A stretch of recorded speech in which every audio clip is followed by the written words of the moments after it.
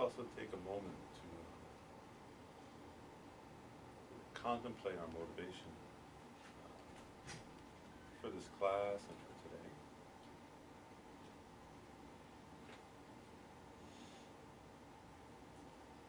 Remembering that it's motivation that determines what we've been studying. Meditation is the main factor.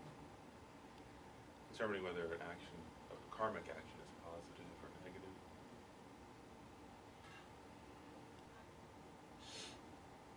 And get in touch with our deepest of positive motivations.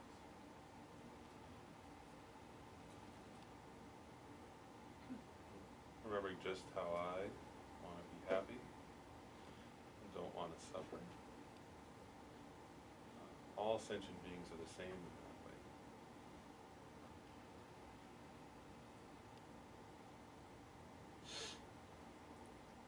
Cultivate a kind of get in touch with the sense of feeling love and compassion.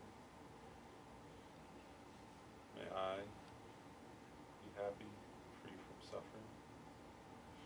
May all others also be happy, free from suffering.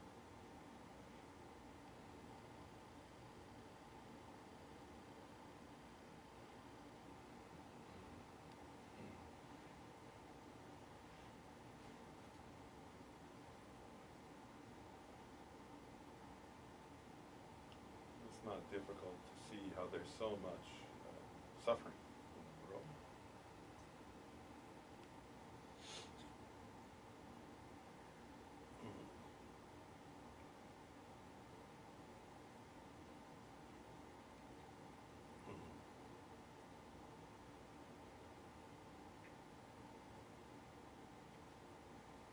Just take a moment to kind of contemplate and meditate on compassion. And bodhicitta is the motivation for today.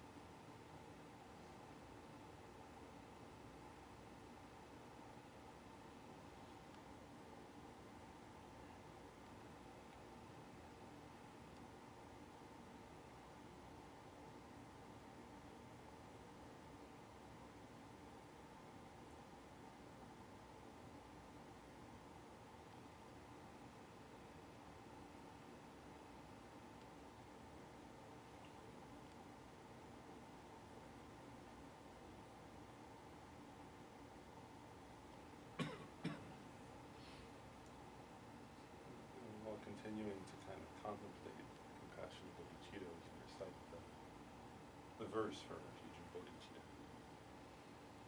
I go for refuge until I'm enlightened to the Buddha, the Dharma, and the Sangha, to the merits of giving and the other perfections, and I become a Buddha to benefit all sentient beings.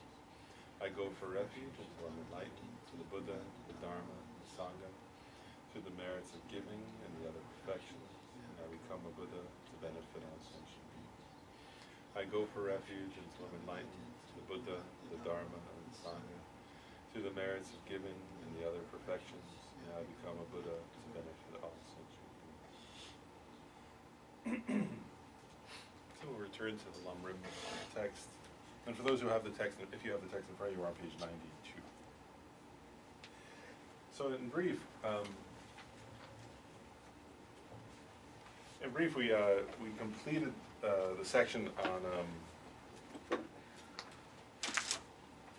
the kind of process of negative karma, understanding the 10 non-virtues and understanding how negative karma, what the effects are, the different kinds of effects and so on. And now comes the section on positive karma and its effects. And so, Lama Tsongkhapa begins this section by talking about how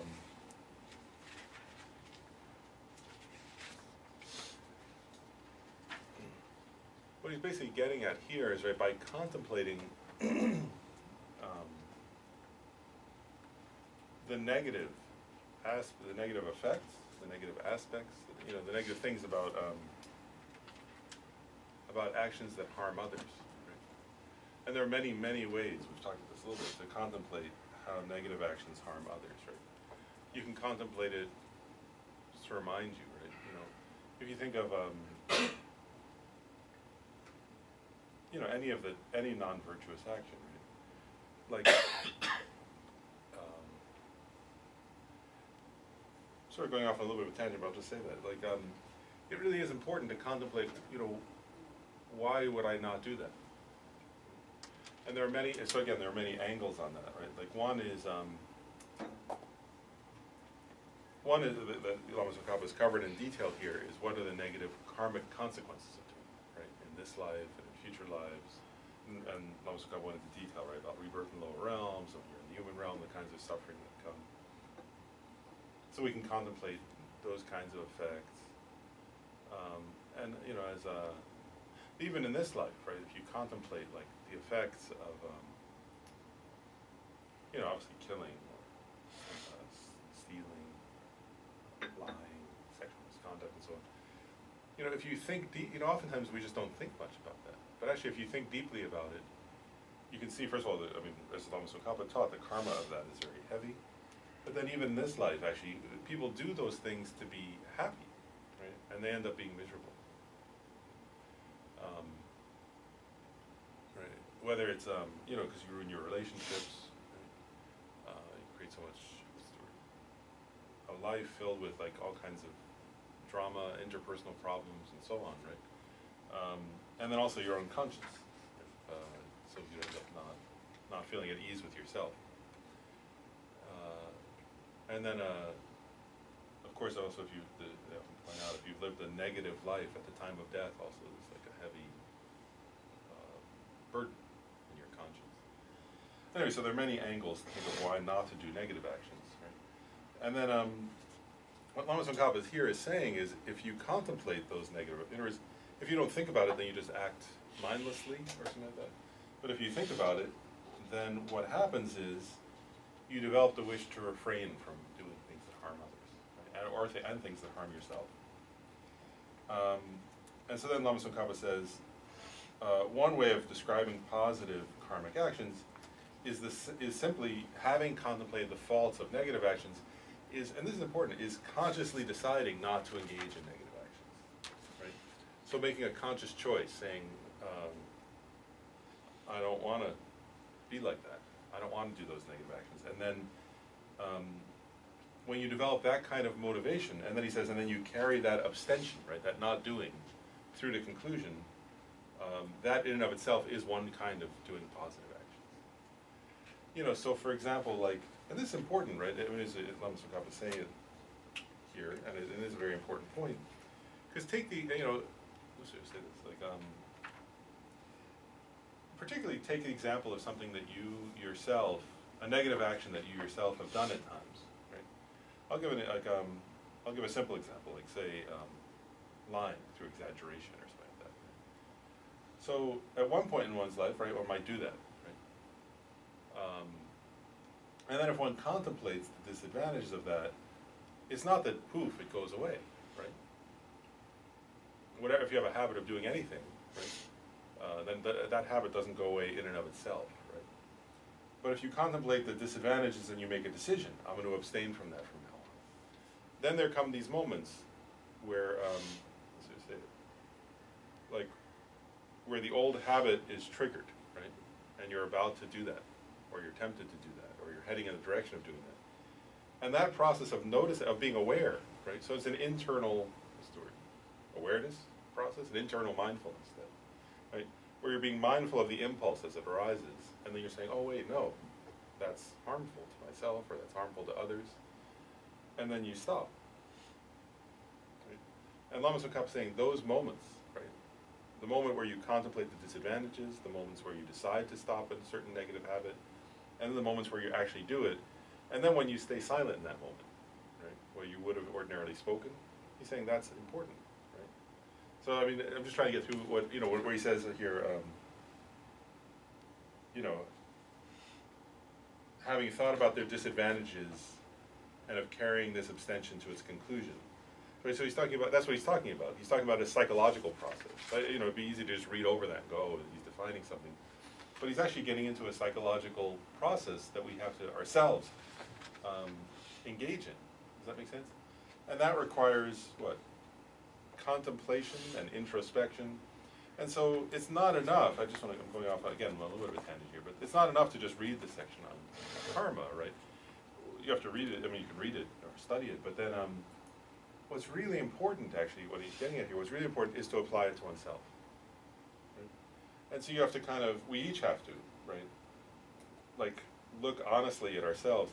I like, in the commentary on this chapter, Pabonka Rinpoche, in his commentary, I thought it was funny, he said, don't hide your negative actions the way a cat hides poop. You know how cats cover their poop? I thought he was funny. He said, don't cover up. And what he was getting at, and there are two types of covering up, right? One is to other people, right? Pretending I'm better than I am, right? And the other is to myself, right? Pretending I'm better than I am. Small group is saying, don't do either one. It's not particularly helpful if you want to change, right? Because if you want to change, you have to look at your crap. Like that's the metaphor he's getting at, right? So we have to look at our faults. And the only way we can progress, actually, is to look at our own mistakes, right? And to see, wow, is this harming me? Is it harming others or not? And if you can see, wow, I actually am harming myself and other people by being a particular way, you know, then that's the beginning of change, right? So you look at that and you say, okay, I have to be honest with myself. This is not leading me in a good direction. And then, you know, Lama Yeshe has that book, right? He calls it Becoming Your Own Therapist, right? So that's what he's getting at, is like you have to introspect and watch your own process and see, you know, Shanti Deva says, right, although they want happiness, they destroy the causes of happiness. Although they don't want suffering, they run directly towards the causes of suffering. So that they that Shanti Deva is talking about, if I say, oh yeah, that's those people, right, that's people of some other, anybody other than myself, that's not really helpful. Right? What's helpful is to take Shanti Deva's advice and apply that to myself, to say, okay, in what way do I destroy my own happiness? In what way do I create my own suffering? And what Buddhism is saying is that we do create our own suffering. But we don't often look at ourselves honestly enough to ask the question and analyze it deeply enough to say, how? And how can I change a little bit today? Anyway, so I'm going off on a long explanation to say, so when Lama Tsongkhapa just says that line, you know, having thought about, right, our own, the faults of our own negative actions, to make a decision to abstain from them and then to actually abstain from them, that's Dharma practice, actually. You know, in Pabonka Rinpoche, I'll just go into this. Pabonka Rinpoche goes into a whole thing where he kind of says, you know, sometimes people like engage in very elaborate, you know, recitation of mantras and visualizations, and if they're not doing this, then they're not practicing Dharma. You know, that's what he's saying, right? It's not enough to do some kind of complicated rituals. We have to actually see, what am I doing that hurts other people, right? And, you know, and you can check for yourself, right? It's not, like, you know, what's there to say this? Again, it's easy to say, how do I say it right? It's easy to look at other people and say, oh, that person's doing that. Or, you know, you look in the news and so on, right? What's hard is to look at ourselves. So that's what this is advising, is look into your own mind, right? And apply that to your own body. It says here, apply this to your own body, speech, and mind. Then he gives a more extensive explanation. And he points out that the process of positive karma is the same as the process of creating negative karma, in the sense that there's a basis, meaning another, you know, oftentimes it's another person, right? If you're going to lie, who you're lying to. If you're going to kill, who are you going to kill, and so on, right? You know, then an attitude, right? And again, like, we don't often do that. It's to actually analyze And what he's saying is that there's a motivation, right? And the motivation behind negative karmic actions is always negative, right? But the motivation behind positive karmic actions is positive, right? It may be compassion, right, for myself or for others. It may be loving kindness. It may be some sort of, say this, like, actually, what is that? Like, so say you recognize, wow, if I do this, I'm going to hurt myself or others. And then you stop. See, that's compassion, isn't it? That's being compassionate to yourself or to others. So there's a whole process. And what he's getting at, again, is not, you know, that you could say, take this philosophically, but it's also, it's more psychological. Right? It's actually to watch your own process, like to see, like, and I'll say, I'll just share this. Like, I was thinking of, as I'm talking about it, I was thinking of some conversations, like, with a friend of mine, where sometimes we'll talk about this kind of thing. And I always think, like, it's so, you know, it's like, it's one thing to say, oh, I did, like, I went to a Dharma class, or I went to a retreat, and that's good, but I think it's much more, I say, right, practical, right? When somebody's actually pointing out, like, oh wow, when I'm in this particular kind of situation, I tend to say harsh things. You know, and what kind of situation is it where I say harsh things that hurt? And harsh things don't even have to sound harsh, but things that, things that make other people feel bad. So, like, where and when do I say that? Right? And then how can I change it next time I'm in that situation? Because I don't want to do that. Right? And then you analyze it. Like, okay, it's when this, you know, if I'm in that kind of situation and then I'm stressed and then somebody says something, I tend to react this way. Right? And then you start analyzing. And that's what this is getting at. Who's the basis? There is, you know, what are the, I mean, we'll go into more detail, right? And what's my affliction, right?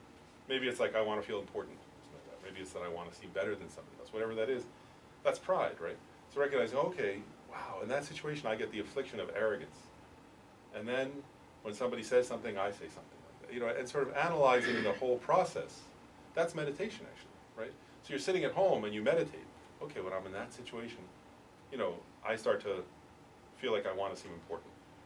And then that builds up in my mind, and then somebody else says something, and somebody else says something, and finally I say something that makes me, whatever, feel self-important, and that makes other people feel bad or something. And one analyzes the process, right? And one goes, oh wow, that's how I do that. You know, and I have this tendency to want to seem important. Right? I'm giving an example, right?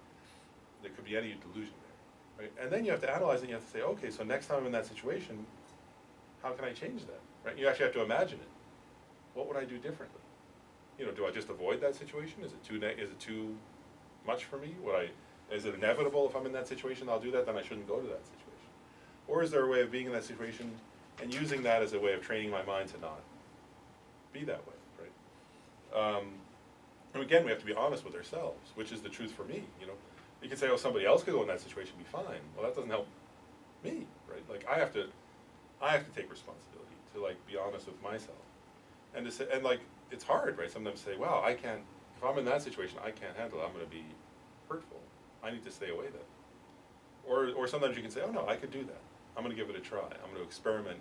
And when I'm in that situation, I'm going to try to be different. You know, and then sometimes Lama jokes. He says, so then if you were different for like, where before, like halfway through, you would have said something negative, and you make it 3/4 of the way through, you know, then you can say, okay, well, at least that was progress. Next time I'll make it perfect, you know. Like, not to beat yourself up either, but to say, okay, I'm progressing, right? I can get better and better at this. And that's real Dharma practice, right? Then over the course of time, you say, wow, now I can go in those situations, that situation, and not do that. I have to stay vigilant maybe, but, you know, like, it gets better and better, right? And if you see you're not improving in a certain situation, then if you're really practicing Dharma, you avoid that situation. Right? You learn how to not go to that. Does that make sense? Like, so this is very deep. I think it's a very deep point that he's getting at here. And then he gives an example, right? And they often use killing as the example because it's the first of the 10 non-virtues, and it's also an easy one. So explain is an easy basis for explaining. Right, so he points out the basis of of killing is another sentient being.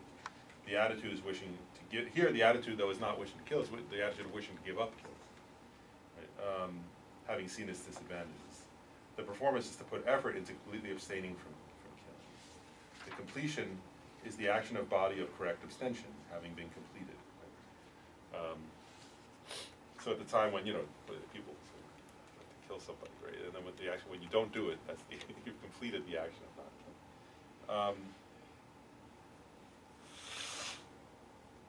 How long? Each instance, right? Like just how each Oh, instance right. would be killing, yeah. So if you made it, you're making the intention not to kill, and the situation doesn't come up. It's just so you haven't killed, If it comes up, you don't kill. Then Oh, Jeff's getting an interesting point. And one thing in the Lama Tsongkhapa doesn't go into here, but it's related to what you're saying, is you know, there are two different versions of two different versions worth mentioning here that you're getting at, I think, Jeff. One is like, let's say, it's killing is an extreme, but I'll use the example of the one I used earlier, right? So like, say, I'll use the one of saying harsh things in a certain situation, right? So then if I go to that situation, or I know, okay, in the past I've gone into that situation, I've said something that made other people feel bad. And then if I go into that situation with the intention of not making anybody, of hurting anybody, and I go through the situation to the end and I haven't hurt anybody, that would be one complete karmic action of not hurting, right? And so then the next time I go to that situation will be another karmic action of not hurting, right? So that'd be a specific incident of a positive karmic action of restraint. I think another point that Jeff's hinting at, or sort of hinting at, I think, is that there's another way of creating positive karma too, which Lama Zopa talks about at Paramount. That's right. Is in the example of killing, there's also a thing where a person can take a vow. Right? So if a person, say, you know, because like there are vows, for example, there are many vows for monks and nuns, there are vows for lay people, right? But so one of the 5 lay precepts, for example, is not to kill. So one thing they point out is like, if a person gets the recognition, wow, actually I'll use an example of taking intoxicants. Right? So a person recognizes, wow, taking intoxicants is the cause of a lot of suffering in this world, right? Like a specific, one incident of, so let's say the person didn't take a vow, right? And then somebody offers them drugs, and they say no, even though they're tempted. That's a specific incident of positive restraint. But there's another thing a person can do, which is to make a vow, right? So a person says, for a certain moment, a person says, from this moment forward, I'm not going to use drugs anymore. They say that at that point, because of the vow itself is in the person's continuum at that point. From that point forward, they're continually as long as they're not doing the action, because of having taken a vow not to kill or not to use intoxicants, the person's, in a sense, the person is creating a kind of positive karmic action for the rest of that life, right? If they say from this moment, for the rest of this life, I'm not going to do such and such, and they keep that vow, there's a kind of positive karma that's accrued continually because they made a commitment in their own mind, and then they're keeping that commitment. yeah, that's what I meant. So that was what Jeff was getting at. Not exactly, but it's close enough. And you kind of did that with cigarettes. Yeah, but on the other one, on the situational, if you take yourself out of the circumstance because you know that you're vulnerable, based on the definition that you gave, you're not creating any positive karma because the situation is not arising for you to abstain. Oh no, I think you would be like so. I'll give an example. Like so the example I gave, like let's say it was when I go to this certain party, I tend to do such and such, right? And then one recognizes that, one recognizes, wow, I don't think I'm capable of being at that party and not doing anything. And then when somebody says, oh, let's go to the party, and you say, and your motivation is, I don't want to harm people, so therefore, no, I'm not going to go. That would be the moment where you've done a positive act.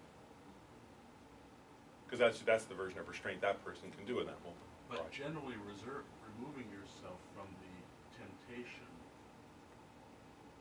will be the situation. I can see the party. That's a discrete instance. Or take the example. I'll give it. Driving. Let's say driving. I'm trying not to become angry every time I drive. Right. I mean, there's continual chances, opportunities.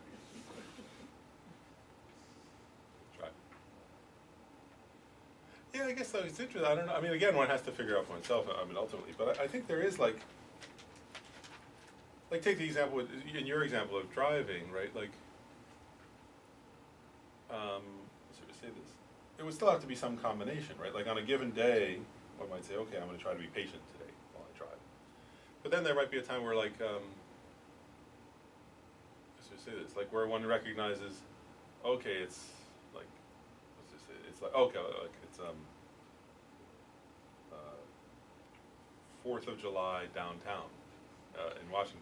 You know, like, okay, I'm not gonna, like recognizing I'm not that good at being patient. It's 4th of July, I'm not going downtown today. And that would be an example of, if one recognizes because I'll get angry or something, I'll get frustrated.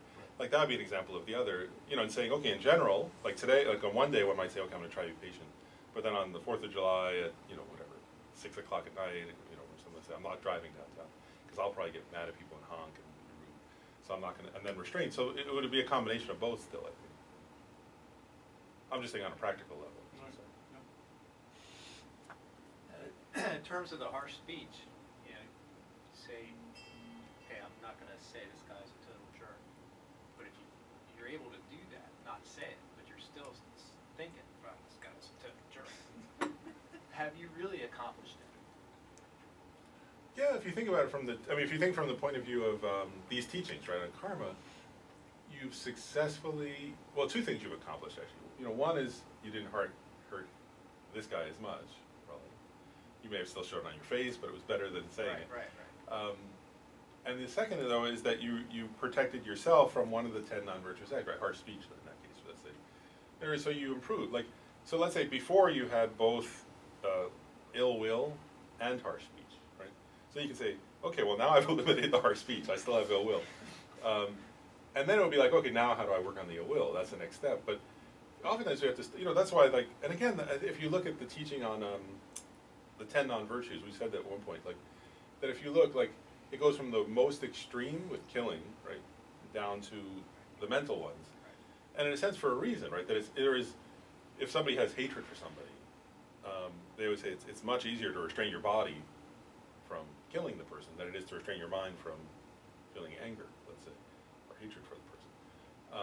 But so the first step is that, in a way, is to stop first is to stop our body in a way, then is to stop from hurting other people, then is to stop our speech from hurting other people, and then finally to transform one's mind into something non-violent or kind. So that's definitely progress. You know, but one isn't done. You know, but that's definitely progress. Does that make sense? Like, Yeah. And we should give ourselves credit for that progress, actually. You know, like, because that's how one trains. You know, so it's a gradual process of training. You know, so if first you would punch the person and tell them they're terrible and being, you know, and then you stop punching them, but you still say things, and then eventually you stop saying, you know, that is progress, actually. Does that make sense? Or you'd like to be able to get rid of all at once? Well, I mean, I say that because I've experienced that, and I still walk away feeling upset with myself that I allowed myself to eat it, you know, because I made the intent that I was not going to do that, and yet when I got into the situation, I was able to keep my mouth shut, but you know, that feeling still came up, and I was still what a total jerk. You know, I'll just say my own thought on it, if you don't know. It's not, I'm not sure what. I'll just say my own thought for what it's worth. I think that is progress, first of all. So I think it's important to stop and say, okay, that was good. You know, at least I didn't say it. But then, like, I think the process of changing the thoughts, right, the mental, the mind, is also gradual. I'll use your example because I like it. Is to say, like, I think the next step, I'll just say my own example, my own process, if I were in that situation, is that probably my next step, honestly, would be, well, they're a jerk, but not a total jerk. Like, you know, like nobody's a total jerk. Even the worst people have some good qualities, and like, so actually, like, you know what I mean? Like, so you start to say, because actually the problem with, if you look at the psychology of anger, which Buddhism teaches, is that it exaggerates the negative, right? When we're angry, we can't see the positive in the other, and we start, so in other words, like, because if you just don't think the person's a total jerk, right? That actually doesn't work in my experience. Like, what does work in my own experience would be, because it gets at the underlying theme of anger, which is the exaggeration, would be to start going, okay, now I'm not saying anything, I still think they're a total jerk, so my next task is to see, you know, well, they're acting bad or like a jerk in this moment, but they have good qualities, and can I hold both in my mind, remember the good quality even when I'm thinking very true. And like, I'm just getting at that, like, it's almost like, it's like chipping away at the attitude of anger or something like that, right? And then starting to say, okay, what are their good qualities, and in what way are they helpful? And, you know, and then of course you want to eventually get to Shanti Devas, right, where like, actually this person's the most precious one, or the 8 verses of mind training, right? Eventually one comes to a point where one feels, oh, they're the most precious, most helpful, most kind, better than, you know, they're my teacher, right? Like the 8 verses of mind training says, you view them as your guru, that person, or something. Right, but you can't if you can't immediately get there, which usually we can, one can sort of start moving in that direction by, I would work on the word total, for example. That's just in your example, because I've had that thought with somebody in the past, and then to start working, okay, total, that means I'm exaggerating. How am I exaggerating? Like, how is my mind doing that, and why is it doing that? And is there something about this person that makes me want to tend to exaggerate about them as compared to somebody else, and so on? You know, and slowly one changes. But I think it's a gradual process. So I guess my main point, though, is it's always a gradual process. And if one can't give oneself credit for making the gradual progress, then one sort of gives up, I think. But another key there is to give yourself the mental space to do that analysis. So, like in my anger example, the way I always approached it was first try to see the anger when it was going to arise. If I knew that there was a situation that was going to, in the past, cause me to get angry, if I tried to catch it before it actually came to fruition, then I was able to stop being angry, actually. But you need space to do that. You need to be able to see it coming before you're already in it, right? Yeah, and I think that's the one good thing about sort of bad incidents or something, or incidents where one makes a mistake, is that they provide the sort of, you know, I work as a psychologist. Oftentimes when somebody says, oh, I had a bad week, I think, oh, good, that's something to work on. You know, it's like, but the same for oneself. It's like, oh, if I had a bad day, good, like, that's where I can learn, you know, like. More money for me.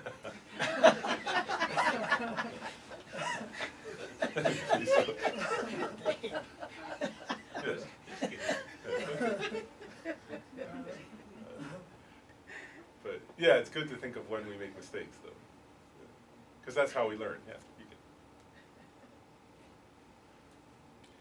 Okay, and then the next point Lama Tsongkhapa makes is he says,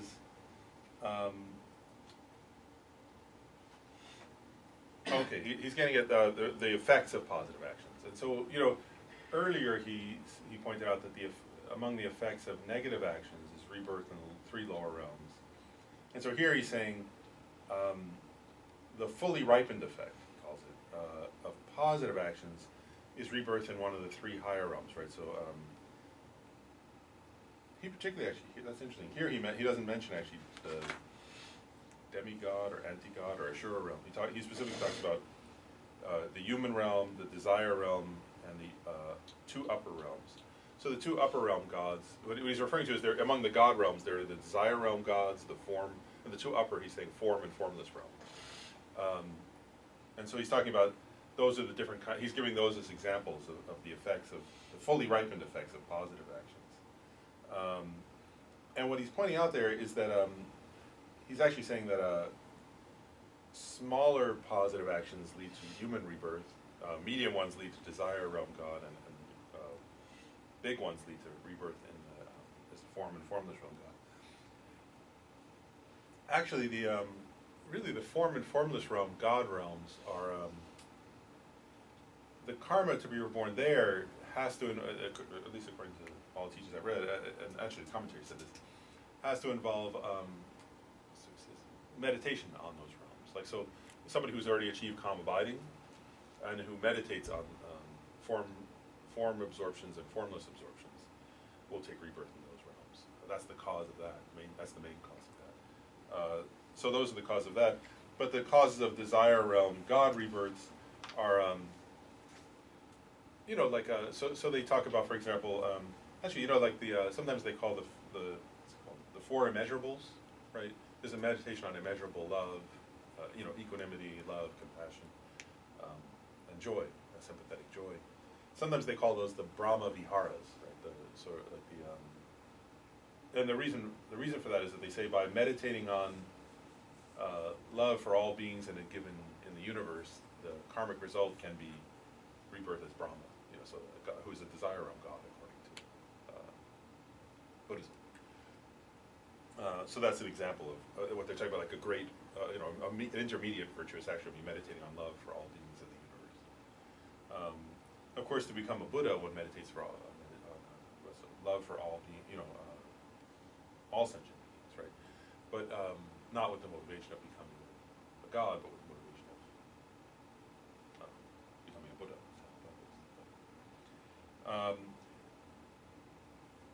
And then it gives another point about the effects of positive actions that I want to mention. It says, here it just says the effect in conformity with the cause and the conditioning effect are the opposites of those from the negative. What that's getting at is this, an important point actually, is it's saying the main result, right, the sort of ripened result, which means like the main result of a positive action is a good rebirth.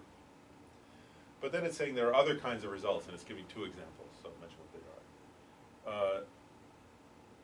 The effect in conformity with the cause, that means like, so if you're a human being, right, again, but it's saying that the effects in a sort of, in the context of your life are similar, are in conformity with the cause. What that means, I'll give a couple examples what that means. You know, the effect, like we said earlier, the effect in conformity with the cause of killing would be a short life. So the effect in conformity with the cause of not killing would be a long life. Right? So they're saying here, if you don't harm others, one of the karmic effects of that is you'll live long and be healthy. The effect of not, you know, of, for example, of not stealing from others and of being generous to others is abundance and so on. So that's that kind of effect. Does that make sense? And then the other one, the conditioning effect, what that means is the tendency to do it again, right? And so they often talk about this in the sense that, actually you can see that in children, right? So in other words,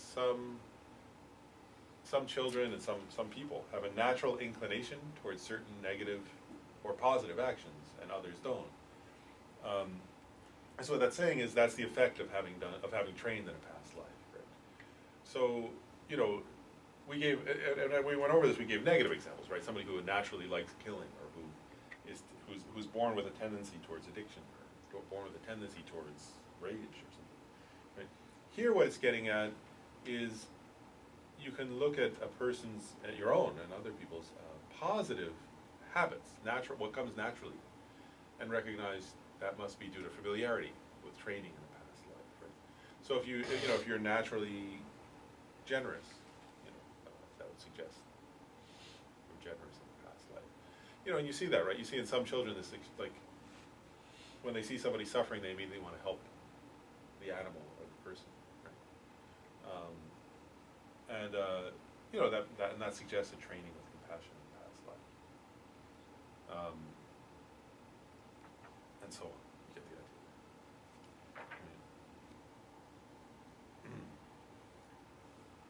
Any questions about that before I go on to the next part? The next part, this is getting it's talking about indicating other classifications of karma. So it's just getting into some details about how karma works. And one point that it gets to here now is what's called in the text throwing karma and completing karma. And so I think it's an interesting word, throwing karma.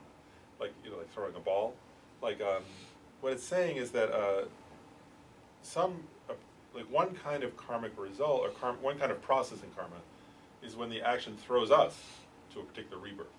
That's what that's getting. That's the metaphor there, right? So one kind of karmic, one kind of positive karmic result is that it throws one into a good rebirth. You know, one kind of result of negative actions that throws one into a bad rebirth. Right? Then the other kind is completing karma. So the completing karma is what sort of fills in the details of that life. And this will become clear. It gives four sort of alternatives, right? One is the projecting karma is virtuous, and the completing karma is virtuous. Right. So that would be, say, they give the example there of a human being, right? So that's a virtuous throwing karma because you're human. you know, who then lives in a place, for example, where there's relative peace, is in a family that gets along fairly well, has enough resources to live fairly comfortably, has a good, you know, has the access to a good education, and so on. That would be an example where the person has there's a positive throwing karma that created a positive rebirth, and then positive completing. Then they give the example of positive throwing karma, but negative, non-virtuous completing karmas, right? And so the example that's often given there is where the person has the human rebirth, right? But then is born in a place where, you know, where there's, say, extreme poverty and war, right? And so, you know, it's a good thing that they were born human, obviously, right? But in other words, but if your main experience of life is conflict and what's the word, never having enough and you know, continual danger and so on, that would be an example where the overall karma that that created that life is positive, but the completing karma is negative. Then it says the projecting karma is negative, but the throwing karma rather is non-virtuous, but the completing karma is virtuous. An example of that would be pets in the U.S. Like, not everybody's, but many pets in the U.S.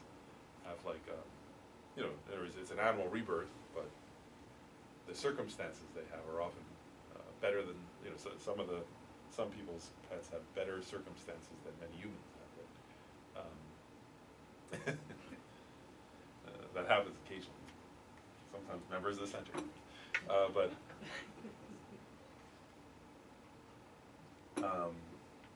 And then a non-virtuous throwing karma and a non-virtuous completing karma.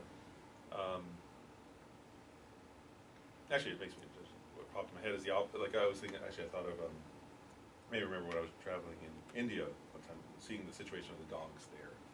Right? So there was where they were starving and sort of, you know, if somebody walked too close, sort of like kids would kick. I was thinking kids like, and they were like homeless dogs that were starving, and people would just like kick them or throw things at them. Like that. Right, so both the rebirth is suffering is in the lower realm, but also the details of that life are also more harsh. And so it's just talking about that there are different kinds of karmic results that come from the actions we do.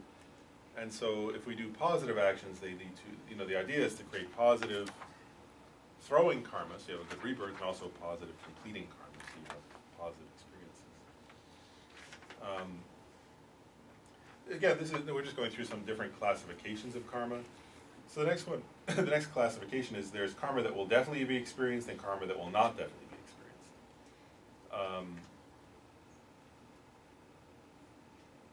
And so what it says here is what will definitely be experienced is that which was done intentionally and accumulated.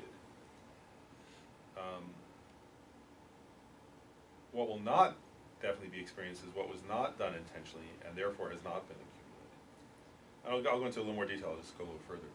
The difference between what has been done and accumulated is as follows. So what it's getting at here is, you know, if any of us, right, if we, with clear intention, plan to do a thing and then do it, we called it a complete karma, where the action was done and it was an accumulated karma, and then that will, and what he's saying here is that will lead to a result. Then there are actions that are not, I'll give an example of an action that, he gives an example here actually. He says, one kind of action that's done but not accumulated is the action done in a dream, right? So he's giving an example there where in a dream one did something, but it was just a dream, so one didn't accumulate that karma, right? So he's saying if you kill somebody in a dream, there's not another if you go back to the whole detail of how karma functions, right? There has to be a basis. There's no basis because it's just a dream, right? So that wouldn't be a complete, that wouldn't be a karma that was accumulated. Other examples in the commentary he gave is like if a person is out for a walk and it isn't looking down and steps on an ant, right? They did do an action of killing an ant, but it wasn't accumulated because there was no intention there, and the person may not even be aware they did it, for example. That's different than if the person sees an ant and goes and stomps on it with intention, but this is saying like, if you do something without intending to do it, you've done an action, but it's not accumulated. Not accumulated. Yeah, you didn't accumulate a karma. Right. And so those are actions that are not definite speed. There is the action that you did a particular thing, but there's no definite result of that. So is that the same that, so like you killed someone in an accident? Would that be the same thing? Yeah, yeah, because there was no intention. So you did an action, but it's not definite. What he's saying here is that he would call that it is not definite to experience a result because there was the factor of intention. What if, to take Gabe's example, what if you were speeding like tremendously and you knew that was dangerous, but you did it anyway, but you weren't trying to kill anyone? That's interesting, right? I mean, you know, going back is like, if you look at the karma of, like, so to have what you would say is it's not a complete karma of killing, right? If you go back to the teaching on killing, right? Because for a complete karma of killing, there has to be a recognition of another person, of an animal or a person or another sentient being, you know, an afflictive emotion, a wish to kill, and then the first has to be an afflictive emotion, say anger or something, and then there has to be an actual wish to kill, right? Which is the motivation, which is different than the affliction. And so then there has to be the complete action. And the affliction has to be towards the basis. Like what if you're just angry so you're flooring it, shooting down the highway? You see, well, that's what you're getting at, though. So then it would be a different negative process, right? Whereas in that case, it wouldn't be that, because to have a complete karma of killing, you would have to have the basis first. You'd have to have a clear basis. So that might be, what would that be? I mean, there would still be an afflictive emotion, and there would still be a negative action, right? Like Like a blatant disregard. what's that? Ignorance. Yeah, it might be ignorance, or I mean, it could be anger. I guess, or a person was very angry and therefore was speeding, or a person could be ignorant, not thinking, you know, not. You know, and if in the back of one's mind one knew one was putting others at risk, which anybody would at that point, you know, so I mean, I don't know. I'm not sure how to classify it. There would be. It would certainly be a negative action, but it wouldn't be a complete negative action of killing. So I guess that's how you would have to differentiate it.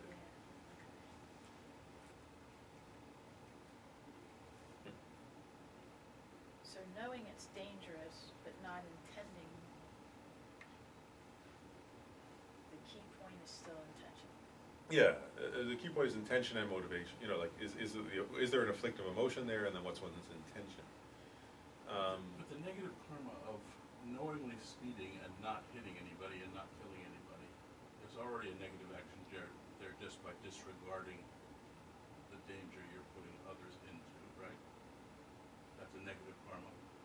But if that action also leads to somebody's death, those are completely different levels of intensity and severity, it seems to me, for the negative karma. I mean, I've heard that there's people who won't like ride in a car because bugs can be smashed and killed.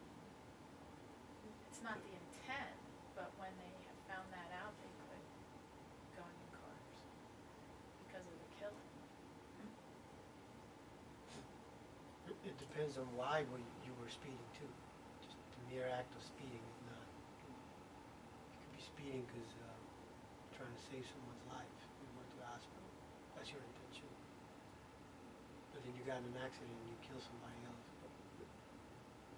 Yeah. So you're saying it depends on the motivation, which is true, right? In other words, for positive and negative karmic actions, it depends on the motivation. It's definitely true.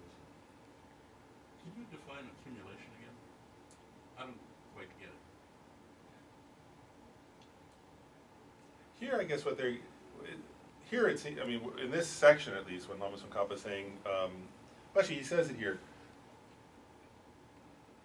that which was, basically what he actually doesn't phrase it this way.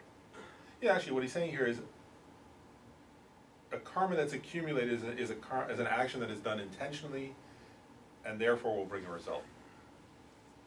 So that's an accumulate. Like we're accumulating karma when we do something intentionally, and therefore, you know, in other words, if we do an action intentionally, and that by its very nature, actions done with intention will bring results. That's an accumulated karma, and he's differentiating that from actions done in dreams, for example, or actions done not intentionally, which are not accumulated. let's say it's not our habit to steal. So when we're walking around and we see, I don't know, we're walking in the suburbs and people have bicycles and porch furniture, maybe a flat of flowers they didn't plant yet, and we just sort of naturally don't stop and take those things. Is that just neutral? Like, do we have to be walking there saying, I'm not going to steal in order for that to be positive? Do you know what I'm saying? Yeah. If we just by nature don't take other people's things, From a karmic point of view, like, in terms of what Lama Tsongkhapa is saying here, well, two things. One is that would be a result of a past positive habit of not stealing, right? So in that sense, it's the result actually of a positive karma. It's, you know, it's that, what was it called, we just went over that, you know, that kind of karmic result. But really, yeah, what it is saying here is there has to be intention. And so I want to differentiate. This is what, actually, this is an important point, what you're getting at. This is what Lama Zobrumshe says this, actually, his advice to people, is he says, you know, if you have that tendency, like if your tendency is to not steal anyway, what he says is that, you know, if you just go for a walk like that, you're not, because there's no intention to steal or not steal, you're not actually creating fresh, positive karma. Whereas, that's what, that was, you know, my answer to Jeff's point earlier, Lama Zobrumshe says, so if you're skillful, actually, it's a skillful way of working with our own karmic process, I guess, is he says that's one of the benefits of taking vows. So if you take, let's say you take, that's one of the 5 lay vows. If you take a vow, saying from this moment forward I'll never steal, he says then, because there was intention, then you are creating positive karma by not stealing. Whereas if you didn't make a vow, it's just sort of a neutral. so in another life, that all that positive karma that we earned that's making us not steal could be used up and we become a thief if we don't make more positive karma in that direction. I guess so.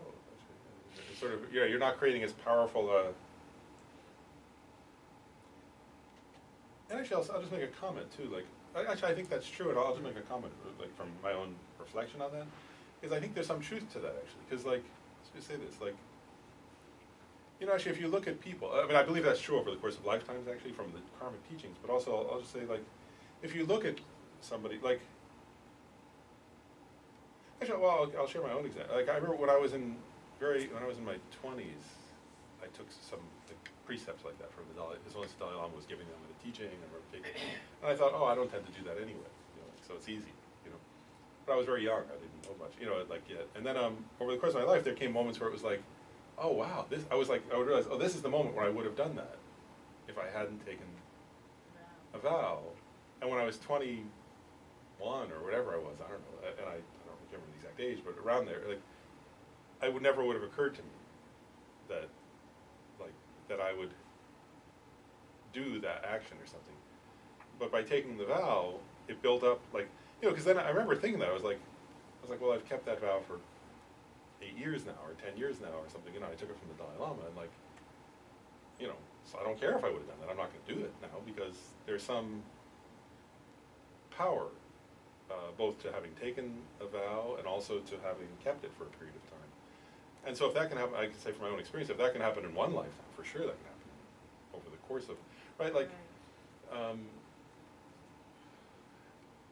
you know, and like the same thing, right, like in other words, take your example of stealing, right, like, so you may not steal or something, but then if you're reborn in a different circumstance, right, around people who are stealing all around you in your next life, let's say you're human and you're born, you know, like, that's where I think the difference, you know, like, where one person might say, oh, I'm not really comfortable, and their friend says, you know, like a kid, I'm saying, where they're not thinking, right? And their friend say, come on, it'll be fun, and you know, and the person just goes along, and then they start getting in a habit, and then gradually it becomes their norm. Whereas somebody else, like, what is that makes a person say, no, it's not who I am, I don't care, like, even when there's peer pressure, or even when there's, and it seems that what this is saying is what you're saying, that's one of those things that is a subtle karmic tendency or something. So there is a power to take the vow. Can the vow be, like, someone who's not a Buddhist can also say a vow that, Oh yeah. right, like the awareness that says, And there's still a power in that. There's also a power in taking vows for specific periods of time. Yeah. Yeah, there's the one-day precepts and things like that. But I won't do this for a week, because, you Yeah. know, take a vow not to do this for a week. Yep. And then the next point, again, this is just going through details about karma. Lama Tsongkhapa says, in terms of karma that is accumulated, right, and therefore will bring a result, he says, basically there are different time frames in which the result can or will be experienced. And so basically he says there are three different time frames. One is in this very life. The next is just after death and your next rebirth, and the third is after a series of rebirths, which could be thousands or millions of lifetimes in the future. But he says at least two away, two or more away, and one thing that the commentary, actually Pabonka Rinpoche in his commentary to this says, especially on the first one, the karmas that will be experienced in this life, right, or in the immediate next life, usually those are particularly powerful karmas. And so for the typical example of a negative karma that will be experienced in the next life is what they call the five uninterrupted negative or misdeeds or something like that. And so it's like killing one's parents, or killing an arhat, or causing a division in the sangha, and so on. And so it's saying those are such heavy negative karmas that they're experienced in the immediate next life. But Pabonka Rinpoche actually gives a positive example, and he says he gives a positive example of the first one in his commentary, where he talks about those that will be experienced in this life. And part of what he's getting at is he's saying,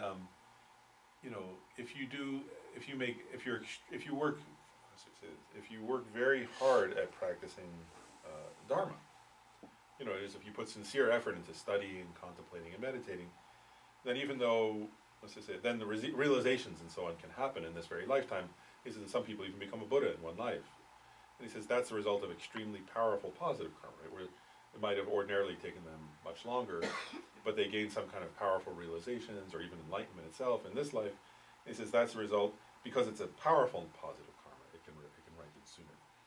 And so, so the more powerful these kind of extremely powerful karmas are more, whether positive or negative, are more likely to ripen sooner.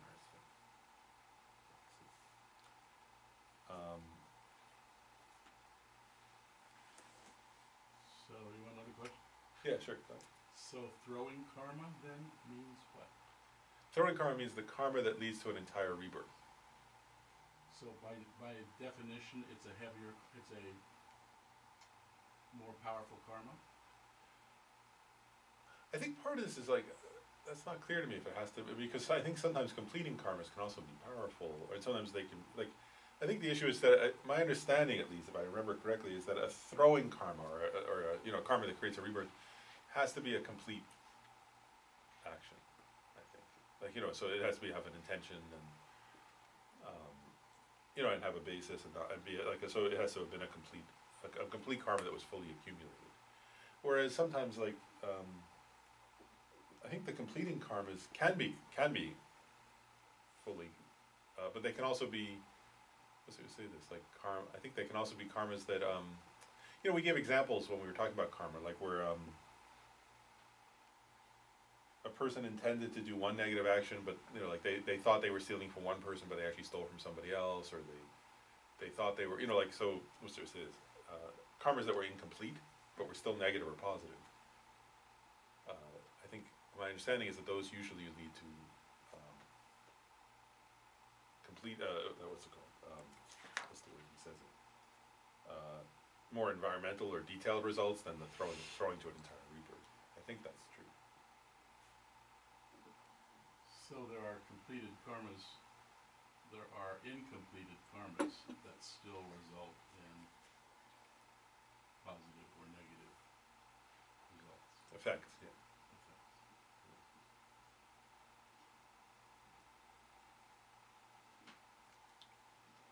They're just less powerful.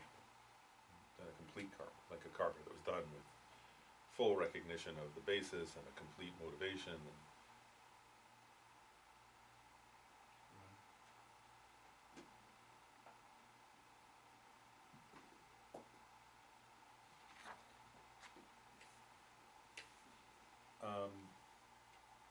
now, Lama Tsongkhapa gets into another topic related to positive karma still. So what he says is, I'll just read this one line. He says, through abandoning the 10 non-virtuous actions, you do indeed attain a good basis. So he's saying you'll get a good rebirth if you refrain from the 10 non-virtuous actions. Then he says, however, if you achieve a fully qualified basis for accomplishing omniscience, it will be quite unlike others with respect to covering ground in your meditation on the path. Therefore, you should attain that basis. And so what he's saying here is, in general, right, if you avoid the 10 non-virtuous actions and you do positive karma in that sense, you create positive karma in that sense, it can protect you from falling to lower realms, you can have a good rebirth. Then he's saying, but if you want to progress on the path to enlightenment, that's not, what's the word, ideal yet, right? Because, and we know this from experience actually, it's not so easy to progress along the path to enlightenment, right? And so he's saying, there are particular qualities of a kind of human rebirth that allow one to more effectively progress on the path of, covering ground in your meditation on the path. And so then he gets into he lists 8 fully ripened positive qualities and their functions, and then he describes how to create those 8 qualities.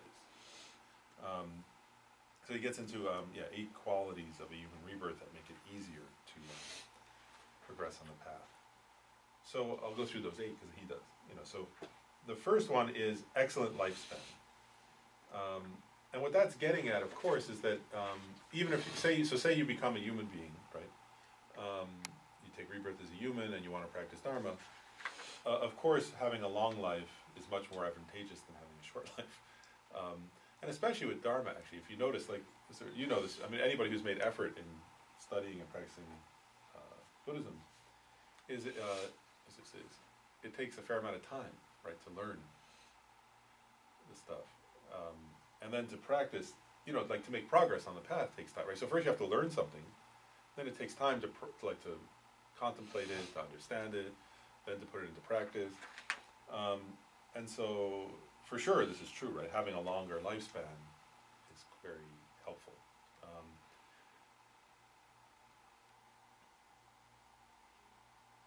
And so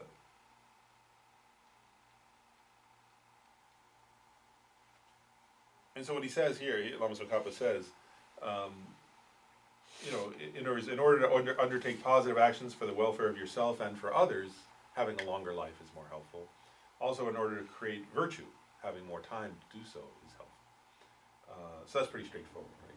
So the first quality is having a long life, and the reason for that is it gives you more time to practice, it gives you more time to help others, it gives more time having learned something to put it into practice, and so on. The second one, I don't know, this translation's a little funny, where it says excellent complexion, but it's not really about your complexion. What it's getting at is, essentially having a pleasing form. So what it's saying is, actually it's quite true in all cultures, right? In other words, if you're, what it's saying is, if you're a human being, having a pleasing form, having complete sense powers, essentially being, here it says,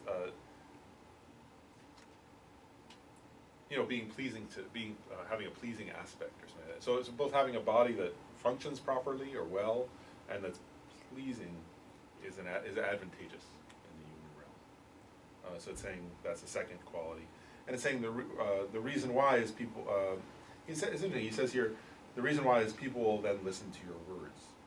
So that's his point there. The third one is here called excellent. Again, some of these translations of terms I think are just in English are difficult. It says excellent extraction. Other translations say it more like coming from a excellent or noble lineage or noble family, and so what that's getting at is coming from a. Whereas if you're taking a human, if you're going to be in the human realm, it's more advantageous to come from a family is well respected and sort of, what's the word? Both noble in two sense, not noble in the, I mean, it's not like, in this sense, noble, what it says here is respected. And the example they often give of this is Shakyamuni Buddha, right? He was born in a family of a kind of, in his case it wasn't really, they say king, but actually it wasn't like a king in the sense of, it wasn't the king of all India, it was a regional king, right? But in other words, he was born into a family, well actually if you think about it from this point of view, part of what it's getting at is you have more access to education, you have more access to resources. I was actually, recently I was reading a biography of one of His Holiness Dalai Lama's teachers, Dilgo Khyentse Rinpoche, and it struck me as an example. He was born into kind of a noble family in a certain area. Not noble, like noble in the sense of like, you know, fairly well off and respected. And you can see how like he wanted to study Dharma, and it was like because he was from that family, he had resources, so he could go to places and he could go to class, and then also people were happy to, you know, it was sort of like, oh, I know your dad, yeah, come, you know, you're welcome, and or you know, I know your mom, you know, come on into, you know, come on and you can stay here. It wasn't difficult for him to receive many, many teachings as a young person, and then later he practiced them quite intensively, and then became a famous teacher. So like that, you know, coming from, like, having a situation where you can then do things, get things done, like that. Excellent power. Here they're talking about, it says it here, right? Having resources and friends and followers. And due to this, you can gather other sentient beings around you and help them. Next one is here they call it respectable words. You could also call it trustworthy. And what it's saying is,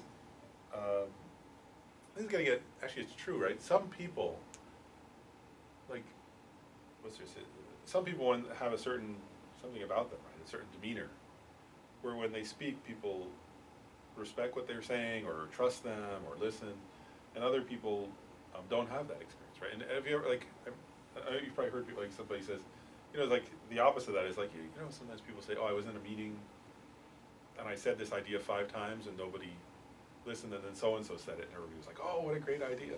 That would be the opposite of this, right? And that can also happen in families, right? Like, whereas you say something over and over and over, like, why don't we do it this way? Why it would be so much better? And everybody kind of ignores, and then like maybe later somebody else says, oh wow, that's brilliant, you know. And then, so that's a karma, is what this is getting at, and it's better to have the karma where people do listen to what you say. It's more, first of all, it's more pleasant experience, but also as a teacher, you know, what it's getting at here is also if somebody wants to eventually become a Dharma teacher, having that quality where people respect your words is very helpful, otherwise people won't listen.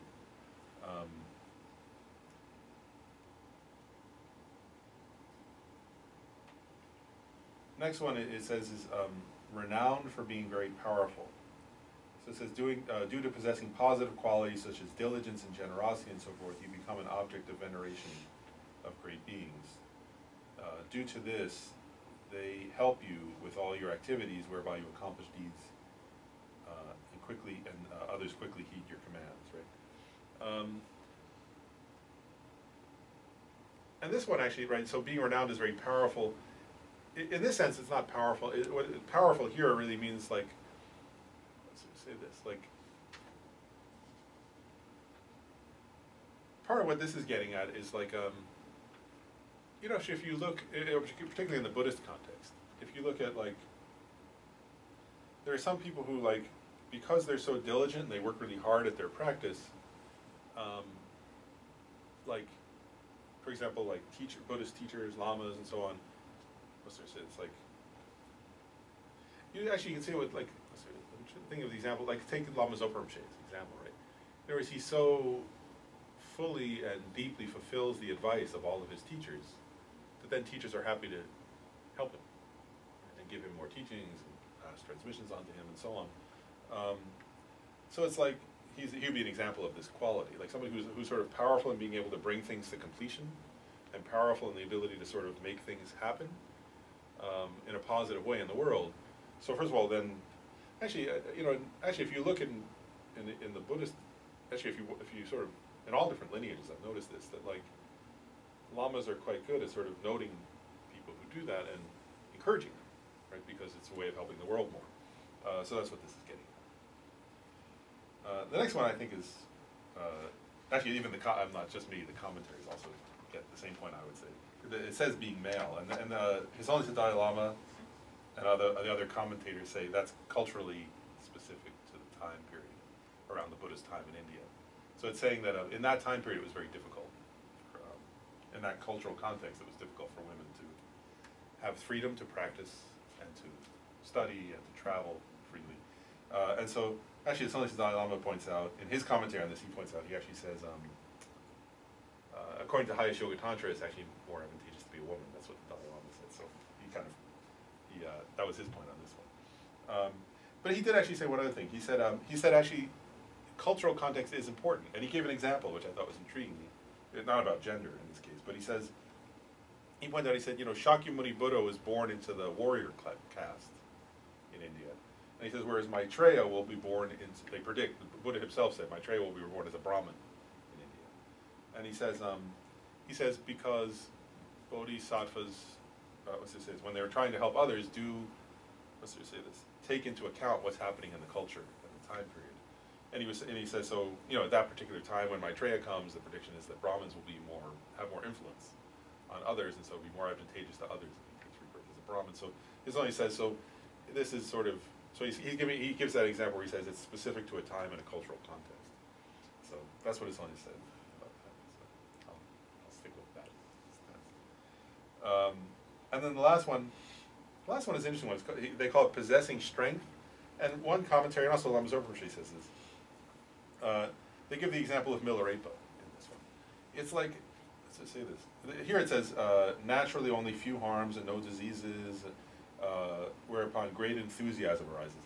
It's like, that one is like, I sometimes think of that as resilience or as strength but it's like some quality that's actually partly physiological that some people have where they can they can weather difficulties well, and they have a lot of energy. They're naturally sort of have a strong constitution and can accomplish things and can sort of bear hardships.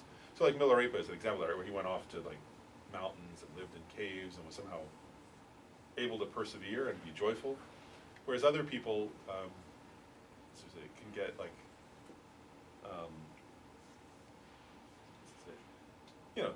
for me, my back hurts, I'm tired now, I don't have this one. It's like sort of being, having both a physical constitution that's not as strong and also sort of getting discouraged more, therefore. And what this is getting at in part is that it helps to have both, and they can go together, right? In other words, so if you have a strong physical constitution and a strong mind, that they can go together, and that having a good physical constitution where you don't get sick easily and you have energy, makes it easier also to have a mind that's enthusiastic and joyful to do things. And that when you have that combination, you can persevere in your practice more effectively. And if you don't have those things, it gets in the way.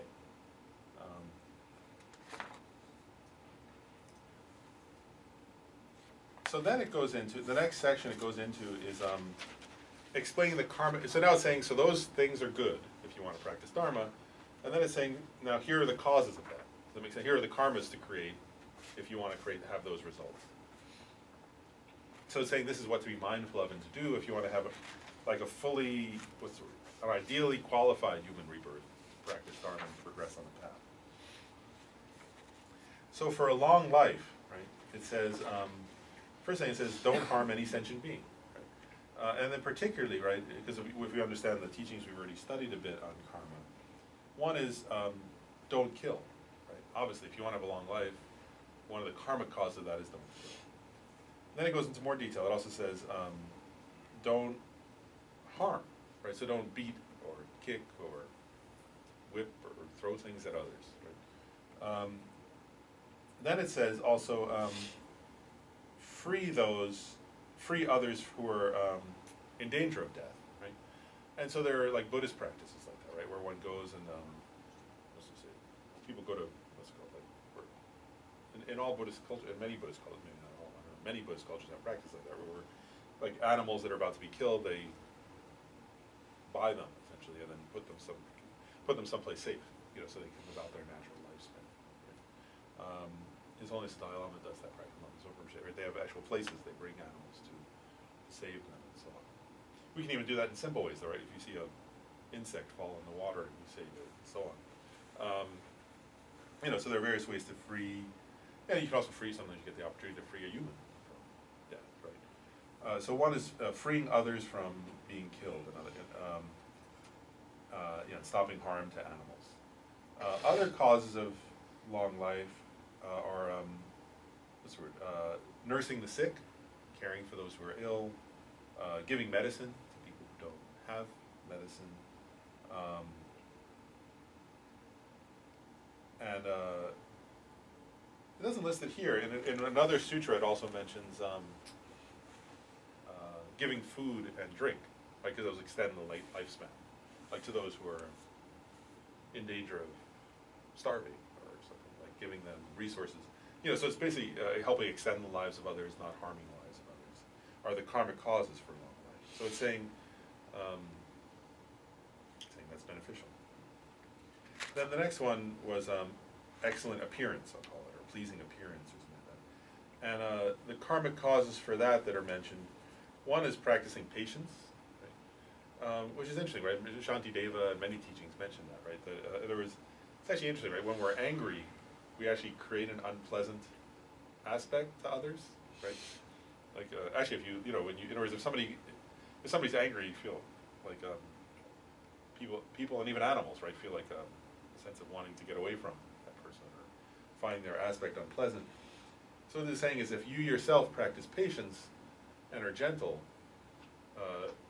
your demeanor makes others comfortable, and that creates a karmic cause in future lives to have a pleasant, pleasing appearance to others. Other karmic causes of that are of pleasing appearance are offering light, like on the altar, things like that. Offering lights to, actually, it could be offering lights to others who are, like, you know, if there are people like in places where there's no light for studying, for children in school and so on, offering them light, but also offering lights to the Buddhas and Bodhisattvas and so on, making light offerings. Another is building or repairing. This doesn't mention here, but in the commentary it said it. Building or repairing statues or holy objects, or offering clothes. Like sometimes Lama Zoparshi does that. So the statue in Bodh Gaya, the main statue of the Buddha in Bodh Gaya, offering like new robes, or you could offer them to your teacher. Then it says here offering. It also mentions here offering jewelry, and that could mean, I guess that could mean to other people, but I think particularly this is meaning like to holy objects.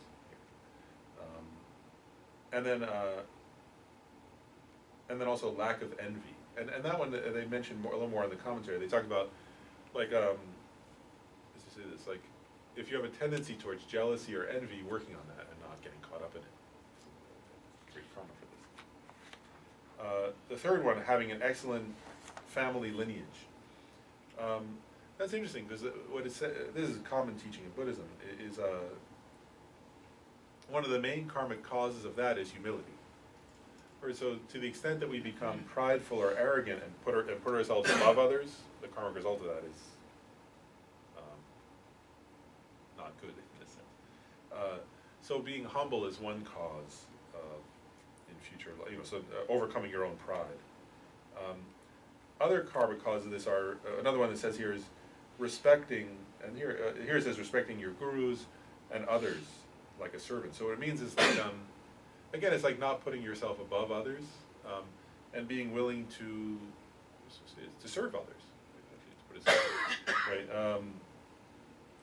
And so they mention your guru or your lama here because that's the most powerful karmic object, but that would include also acting that way towards your parents, acting that way towards friends, acting that way towards those who have helped you, or towards teachers of yours, things like that. Like, so respecting and being willing to repay the kindness and be of service to others with humility, actually. In one text, they say to have an attitude like a servant or a sweeper.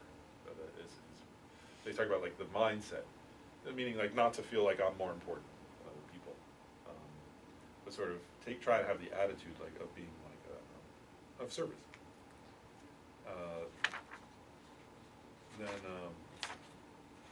we're up to number 4, excellent power, right?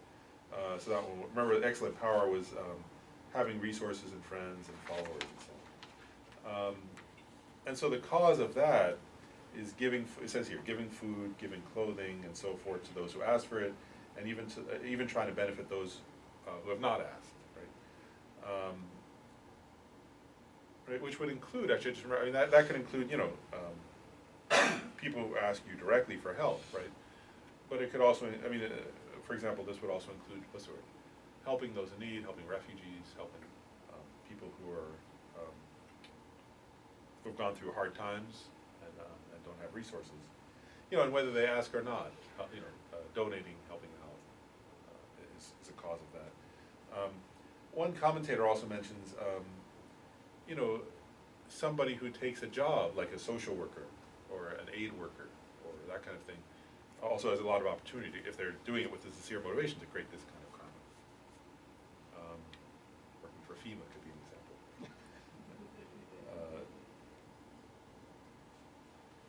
And then also, it mentions here also helping those who don't have enough. It also mentions, for example, where it says fields of positive qualities. What they're saying is also, which actually is relevant now, right? That helping monks and nuns who don't have enough resources. You know, so like who are, you know, there are many cases like that, both actually Tibetan, because they're refugees, and so on. Western monks and nuns often don't get much support, so helping those who are trying to practice Dharma to have enough resources so that they can safely and do so and have enough food and water and clothes and so on. Then the one about trustworthy or respected, having your words be respected. It says here the way to the karmic cause of that is abandoning the four non-virtues of speech. Right? So not lying, not using harsh speech, right? Not dividing others through your speech, and not gossiping or saying talking meaninglessly. If you do those a lot, then the karmic result will be that people won't respect your speech. Whereas if you were noble in your speech in a way, right? Like where most of what you say is meaningful, right? And either is, you know, and has purpose and is kind, then the result of that is having others respect your speech. Then renowned as being very powerful. That one, right? I gave the example of, like, you know, people who work hard and are respected. The karmic cause of that is making aspirational prayers to accomplish all kinds of positive qualities in future lives, right? And to make offerings to the three jewels, your parents, hearers, solitary realizers, abbots, masters, and gurus. And so what that's saying is, this one's particular to Dharma practice, actually, right? So what it's saying is, you know, if you want to have that quality of being able to accomplish great things for the Dharma, the cause of that is making extensive offerings, you know, doing the practice of making extensive offerings, and then dedicating the merit towards being able to spread the Dharma and help others and do great positive actions. You know, so that's actually a Dharma practice, right? Where you might do, you know, actually at times at the center we've done that, where we do extensive like water bowl offerings or light offerings or that kind of thing. And then we'll sort of do prayers, right? And the prayers might be like, may I be able, one of the dedication prayers, right? It says like, just as the Bodhisattva Manjushri and Bodhisattva's Manjushri and Samantabhadra practice, may I be able to practice like them, and so on. And, you know, in prayers like, may I be able to accomplish deeds of virtue just like Lama Tsongkhapa himself accomplished, just like the Buddha accomplished. You know, so it's sort of doing extensive prayers like that after making extensive offerings is a karmic cause for being able to have that quality.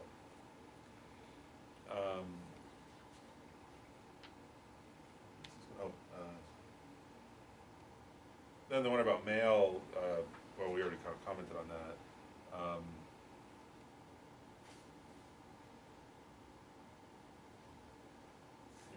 So you could read it there. It says one of the things they mentioned there is what's the word?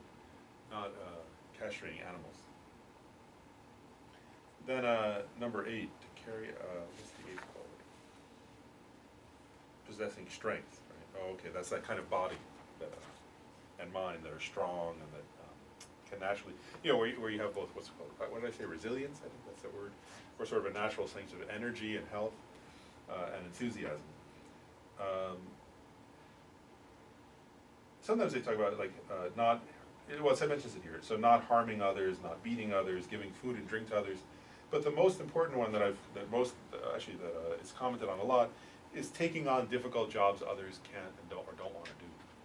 So in other words, the karmic cause of this one is basically, let's just say this, either first of all helping people, right? But then particularly help like where like this will happen in daily life. Actually, it's not mysterious. Like where you're interacting with somebody and they're having, what's this is, they don't know how to do something, or a certain task is too hard for them, or it's sort of like they're feeling discouraged, and you say, I'll help you, I'll take it on.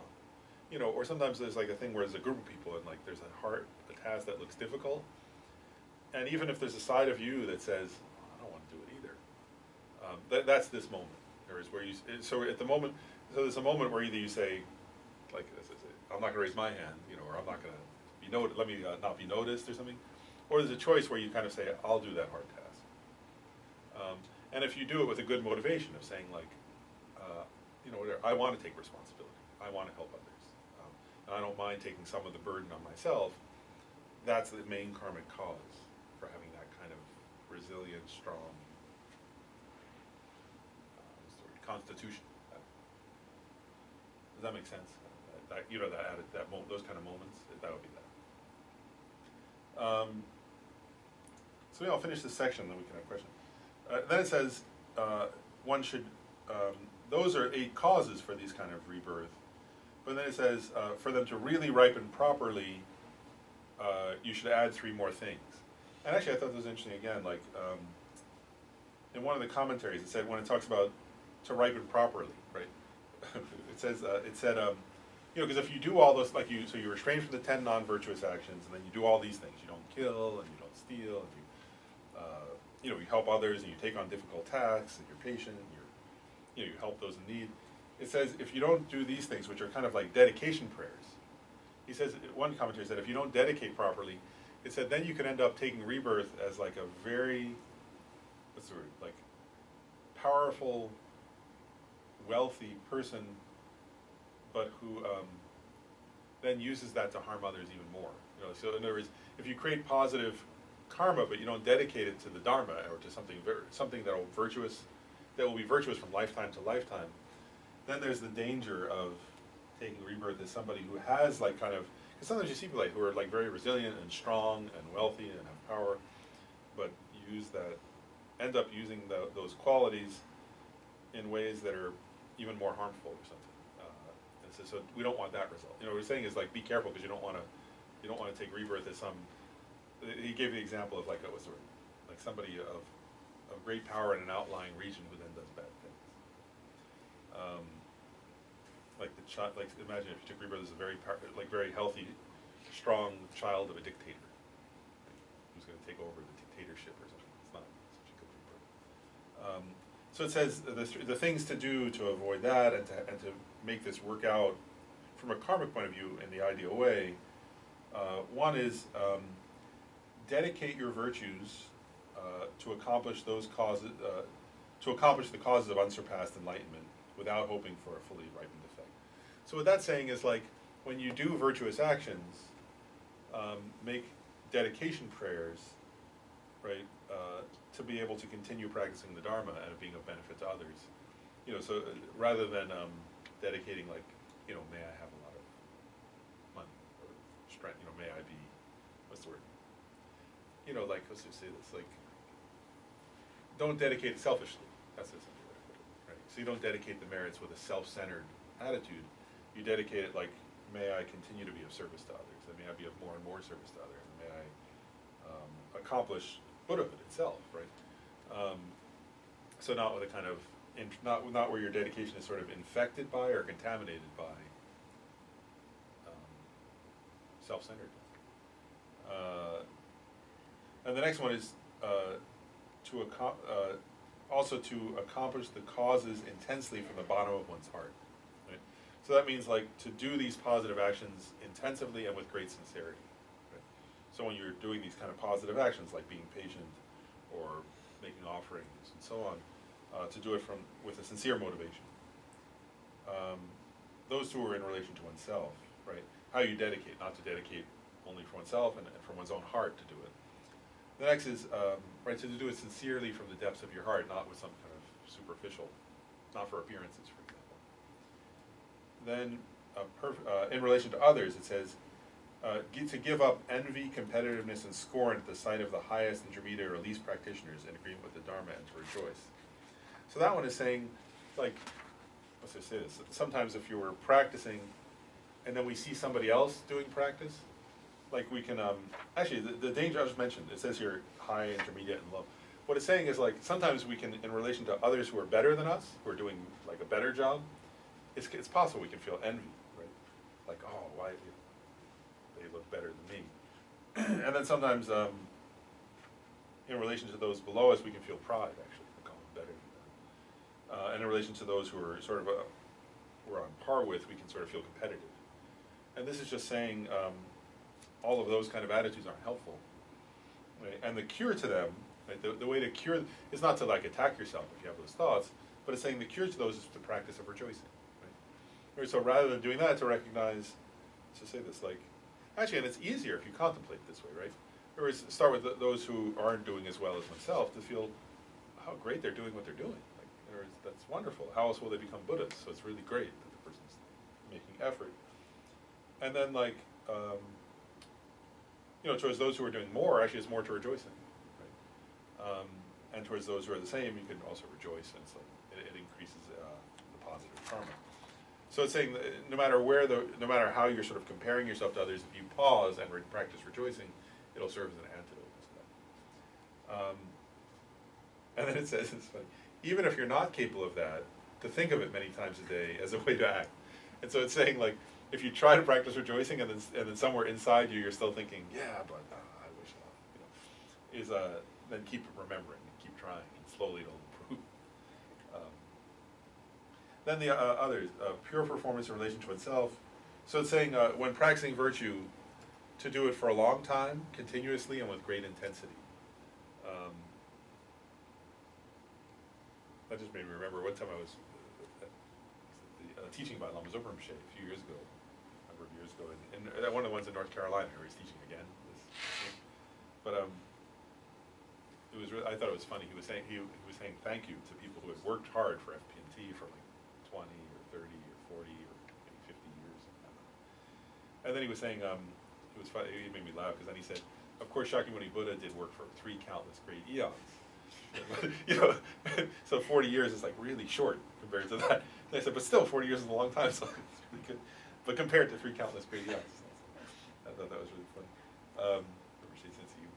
But what this is saying is like, so what that's getting at is to have a long perspective, right? What Rinpoche is saying is similar to this. It's like saying, have a long perspective and think, in other words, as long as it's possible, right?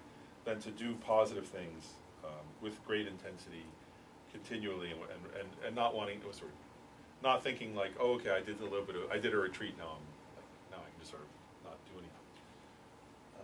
But to have a kind of long-term perspective. So nice style, Lama often mentions that too.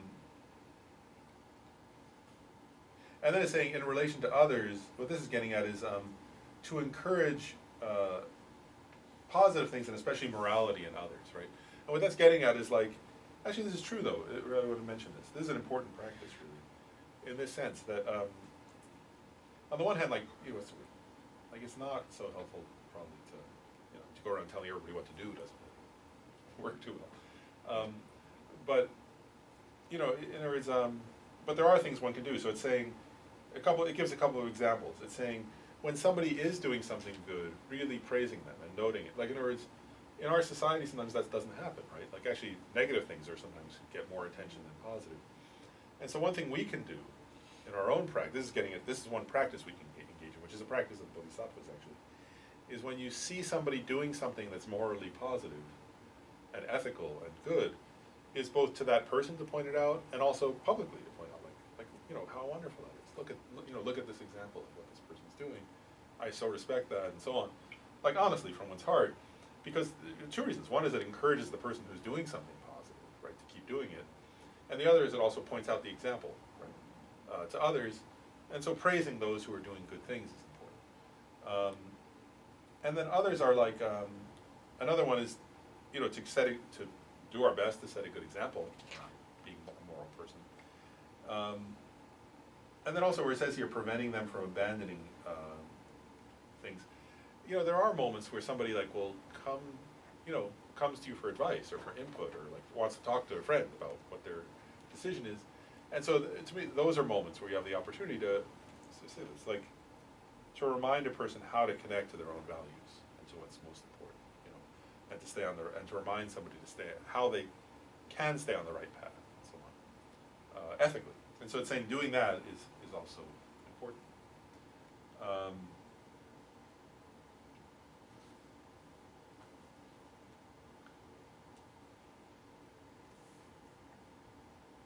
And then it said, it was just the two, attitude and performance produce plenty of good fruit whereby they resemble the field. So it's saying if you have a good attitude and you do these things, then all these positive results will naturally come about. So I'll just pause there and see, this whole section, right, was about how to. It's an interesting point, right? Like how to sort of create the karmic causes. So it's like how to practice Dharma in this life while creating the causes, to continue progressing in future lives in a meaningful way and as powerful a way as possible. That's what that whole section was about, right? Any questions or reactions to that before we go on? So the Dalai Lama's read on number 7, being male, the alternate read, non-cultural, socially determined, is what? I'm not sure. Say what you mean. So he's saying that, you know, to be male is not. Don't worry too much about it. It was in cultural context, right? Is there an alternate sort of quality that he's suggesting for that? I think the main issue there, not that I saw, I mean, it seemed like what they were really getting at was, what should I say, right, like, let's say this, is whatever culture one is born in sort of, you know, being, let's say it, like, the main issue there is having a position or a situation where, like, one commentator said, like, you know, like I guess even now, like in the, what's it called? Like in the, well, actually it's true actually, in the Himalayas. What's that? It's not that different here. Yeah, I was I've thinking. experienced many times where if the woman says it, it's kind of, but if a man says it, carries more weight. That's interesting.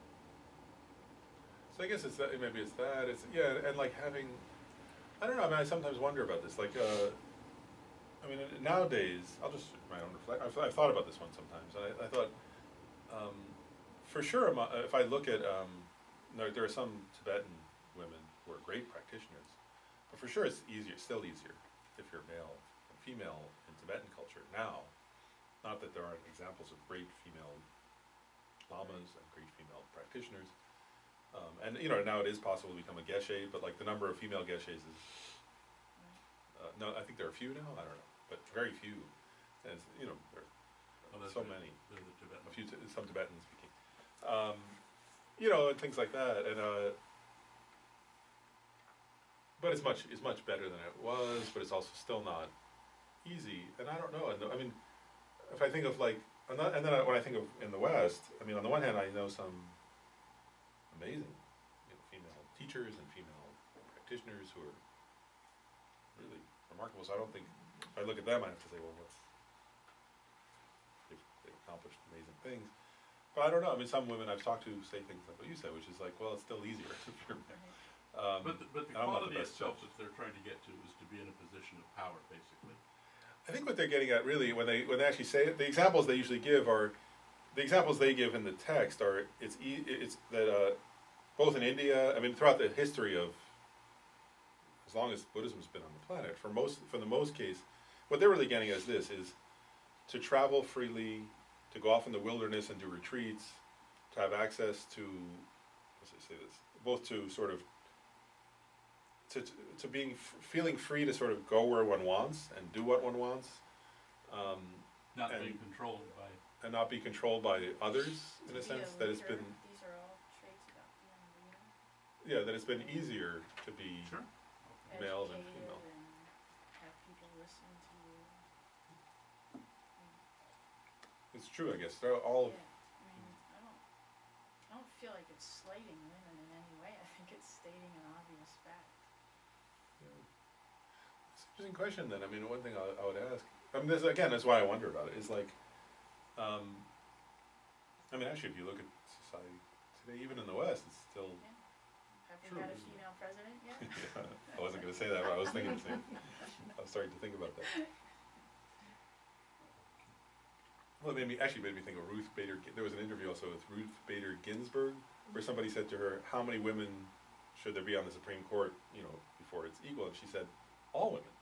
And she said, "Nobody ever questioned when it was all men, Right. or nobody would question when it's all men. Why shouldn't it be all women?" And and you can see, it's like, oh wow, she's right. So, Yeah, I don't really feel like it's that different. yeah. So maybe it is still relevant. It's not saying Even in the if West. you lack these qualities, you don't stand a chance. It's just saying these 8 qualities will make it easier for you. yeah, but, I mean, also, it says to have a male organ, so right away, that's not what we're,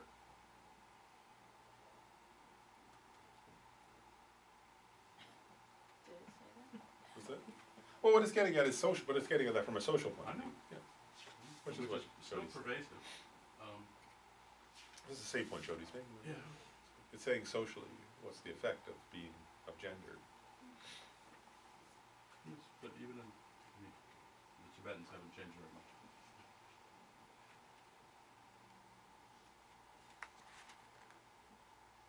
That's a good question. Yeah. So if you are, from, let's say, a wealth perspective, if you are more means compared to someone who has less means, and they give more I don't know, I'm assuming that would be in terms of percentage, like they give a lot more than that person in terms of relative to their means, is that, get them more? In It's a good terms of, question. like, accumulating karma? No, it's an interesting question. Like, I want to differentiate two different things. I think it's an important point. Is like from a. I guess I would differentiate two different things. Like from a. This is like I'm trying to say this the right way. From the point of view of opportunities in this life, the person who has more opportunities in certain ways sometimes because they can, they can whatever, they can donate and get to some place, or they can, they have access to travel and to getting to things and to taking time sometimes. And then also the person who has, what part of what this is saying is if you have more in this life, it makes it easier sometimes. I've noticed not always, but sometimes. There are some exceptions, I think, though, personally. That's not what this is getting at. What this is saying is that if you have those resources and you're trying already, if you're already a practitioner who's trying to sort of help others, and so on, so that if you have resources, for example, this is getting at 2 things. One is you can access, it's sort of easier to get to places and hear teachings or go do retreat or so on. And also if you're trying to help others, like, I think it's getting at like somebody who's like building monasteries or building schools or building publishing houses or things like that. That of course if they have wealth, they can accomplish those tasks, whereas if you don't, then it's very difficult to accomplish these outer things. So that's one thing. But then your question about like the karmic causes that you're creating, no, that's not. And they give there's actually an example from a sutra, where I always remember this one because I liked it, where like it was actually the Buddha himself was invited by a king, like a regional king, and the king sort of put on like a humongous, what's the word? Like the Buddha and all the like a group of monks who were with him and nuns, I think, probably came to this like, and the king had like a palace, and outside was like a big pavilion or something, and so the king set up because it was like oh, I'm hosting the Buddha, and the Buddha was already famous, and the king set up like a humongous smorgasbord, I guess, and like that, and had like decorations and all that, And the king felt quite, proud of himself for sort of putting on such a big event. And then the story goes, there was like a beggar outside who was sitting like outside the fence of the pavilion area, who had nothing, and who was just looking, and he thought, wow, he looked at the Buddha and he felt like great respect and devotion and faith in the Buddha. And he was like in his heart, like rejoicing that somebody could make offerings like that, and thinking like, how wonderful, I would love to offer everything to the Buddha. And then they say when the Buddha came time to dedicate, he said, great merit, he said, great virtuous karma was created today by somebody, and I want to dedicate that great virtuous karma. And he said, the person who created the most virtuous karma to dedicate today is this beggar. And he pointed to the guy sitting outside the gate, and he said, because in his heart he felt, the Buddha had read his mind, and said, he felt great faith and devotion and sincerity, and he said, whereas the king kind of had a little bit of arrogance going, and he said, so that person created a great deal of good, so I want to dedicate his good karma to whatever, all these good things. So giving more doesn't necessarily mean you're creating more. It's the mind of the person who's giving that's and they say that, like in the teaching it says a bodhisattva who let's say gives like 5 cents or something, but gives it with bodhicitta, creates more merit even than a person who is sincere and gives $1 million, but who's just thinking, may I have a good future rebirth, right? So if a very wealthy person gives $1 million thinking, may I have a good future rebirth, and a bodhisattva gives a nickel saying, may all beings become Buddhas, and that's in their heart, I'm just saying it, but that's what's in their heart, the bodhisattva actually creates more merit than the millionaire or something. So it's the main thing is the motivation. So it's two different things though. You get that, like there's for the karma created, it's mainly your motivation, but then this is more about the practical, if you're, it's like if you want to help others, these things help you to be able to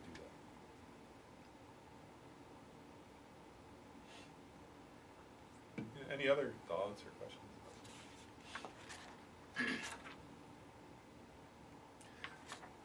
One last question I'll ask you guys, just because I won't go on to the next section today, because we're almost out of time, is I think it's an interesting point that Lama Tsongkhapa makes here, so I just want to mention it very briefly, because it's again just one that I've personally thought about. Is this point of like, because sometimes people, I've talked before about self-compassion, right, and like kindness to yourself and so on, and I'm curious what people's reaction is, because you look at this section, right, and it's clear that Lama Tsongkhapa is talking about becoming a Buddha and be a benefit to all sentient beings, right, so it's grounded in compassion. But then he's talking about how to have the best possible life. Right? Like, what are the best circumstances? What's the best, family and best. Like, he's not saying, he's saying, how do you create the causes to be in the best of circumstances? Here it's obvious that he's saying to the reader, include yourself. This is about you. You should. He's actually advising you should. In order to progress towards enlightenment, you should actually want these things, and you should create the causes of them and put effort into that. Right? And like, if you imagine somebody for a moment who has all these qualities, right? So they're like naturally strong, and they're resilient, and they're intelligent, and they come from a good family, and they're attractive, they're good looking, and they have enough stuff, and they have access to whatever they like. It's interesting, right? Like, because I think sometimes the reason I'm bringing it up is I think sometimes in the West we can have like some idea of, oh no, I shouldn't want anything. And actually, Buddhists particularly, right? Sometimes people say, oh, if you're Buddhist, you shouldn't want anything. Now he's not saying don't. He's not. He is saying don't dedicate for this selfishly, right? That'll actually lead to bad karma. But he's also saying having those things is good, right? If you're trying to practice Dharma.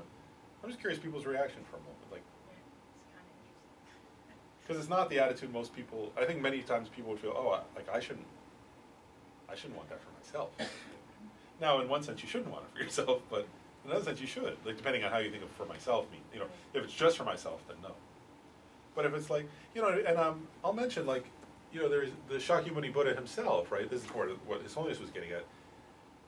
He took rebirth into into the family of a regional king, right? And he had all these qualities. He was strong, he was intelligent, he was well off, he was good looking, he was whatever. And if you look at like Atisha, same thing, right? He was born into not in the same area, down in Bengal, right? But he was like born again in a wealthy, he was attractive. He was, and he was able to bear the hardships of traveling all over, to Indonesia and all over India and to Tibet, right? He had a strong physical constitution, obviously, and so on. I don't know. How do people feel about that? Like this idea that it's good for you to have what's good, like good circumstances. Do you feel comfortable with that?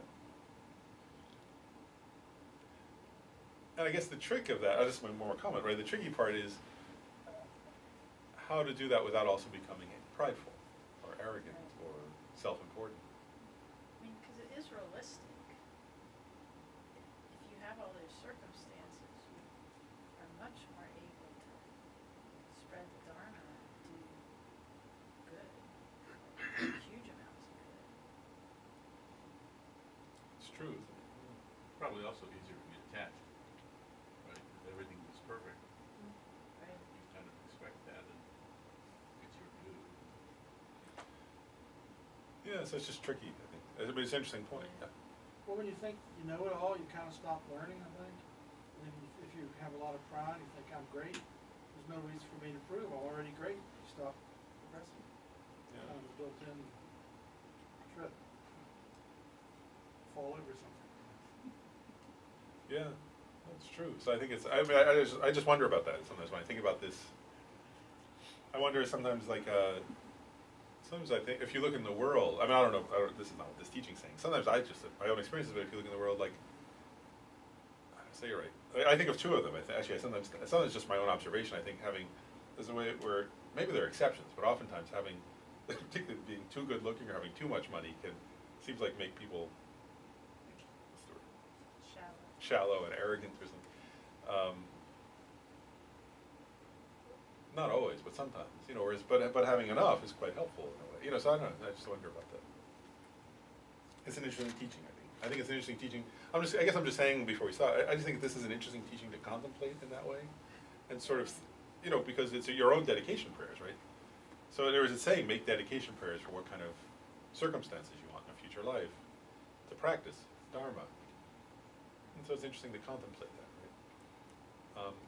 And also that, I guess I'll make one last point about this, right? Because Lama Tsongkhapa does say that, right? That you were dedicating, in order to continue our practice and help others, that you create positive karma, you did.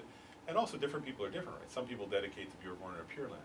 Others dedicate to be human and serve others. Others, like it depends what your dedication is. But that's what this is getting at, that territory, right?